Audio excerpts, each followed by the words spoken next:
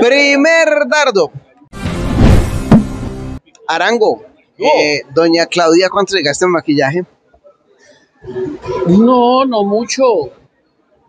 No mucho, no mucho. La verdad es que yo no sé cuánto gana uno. Y tampoco le voy a preguntar cuánto se gasta, pero como ella es la que se maquilla, ella no tiene el peluquero o el maquillador que haya trabajado con Pablo Escobar. Ajá. A mí me preocupa mucho ese tema. Demasiado. El tema de esos altos costos cuando señalaban los altos costos de los demás. Hermano, pero es que ¿qué hace la vicepresidenta? Vivir como nunca ha vivido. ¿Qué hace el presidente? Vivir como nunca ha vivido. ¿Qué hace la esposa del presidente? Vivir como nunca ha vivido. ¿Qué estaban haciendo así no lo haya criado el hijo del presidente? Chao Mauro, vivir como nunca ha vivido. Entonces, ellos están aprovechando su cuarto de hora. Ahora, Pues sí.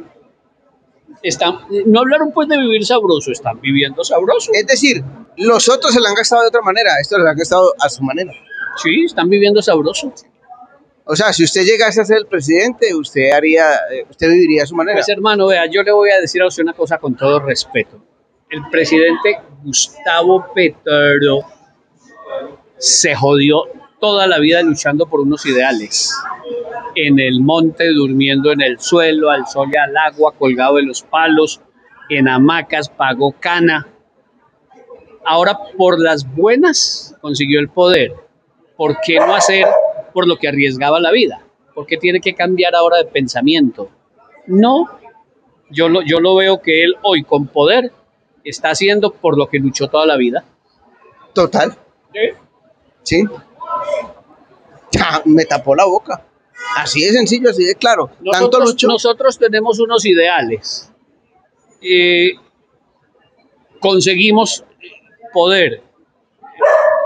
¿Qué hacemos? Darnos gustos con nuestros ideales, por lo que luchamos y peleamos siempre. Eso está haciendo ese man. A las malas no pudo, por las buenas llegó. A mí me gustaba más como senador. Pero bueno, ahí está. ¿Y por qué va a cambiar ahora que tiene el poder? No, lo ejerce, porque dice que el poder es para poder.